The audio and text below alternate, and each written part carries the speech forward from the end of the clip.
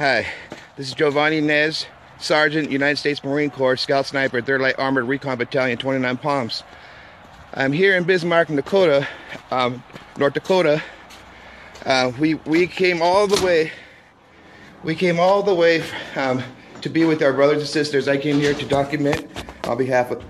So as soon as we arrive, the racism's already starting. I'm quiet. Yeah, I do have my 2-year-old son, but that's no reason to come up here within an hour and say that we are kicked out without a refund. So they're throwing me and my family out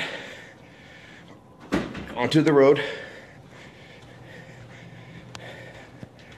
And officers, I'm recording live. I'm broadcasting live, so just to let you guys know. I'd rather you didn't.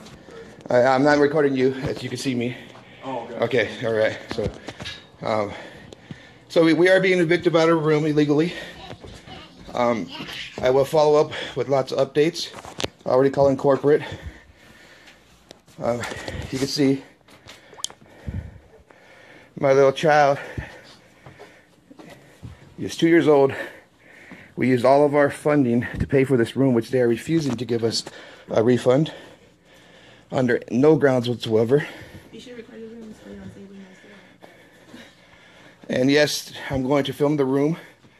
So I've been all around the world, stayed in thousands of hotels, and never had this kind of treatment until I got to Bismarck, North Dakota, Ramada Limited Suites. Hey guys, so we're at. As long as you are good like this, we're gonna take off, okay? Yes, don't worry. You don't have to worry about it. I'm peaceful. Nothing's gonna happen. I'm going to fall. I know you got to do your job, yep. and I'll make sure that I'll be out of here, and I'll do mine after. Thank you. Guys. Thank you. So we are stuck in North Dakota. I know some people are saying, "Why did you bring your family?" Well, on last minute, I had nobody to go with me. I tried waiting for a bunch of people to help me. I offered people can jump in my ride. People were ungenuine. They wasted my time. I'm here for the right reasons, and I spent my last two paychecks to pay for this room so my family could be here the whole entire time while I'm at camp doing my duties. And if anybody knows me, they know how close I am to my family. So of course I'm not going to go anywhere without them.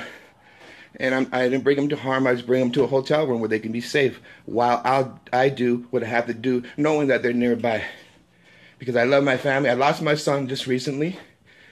Yesterday was a couple of days ago. Get off. How do you turn this off?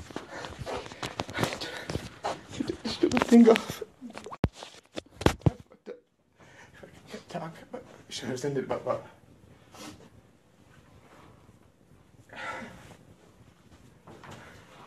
Even if the family are saying,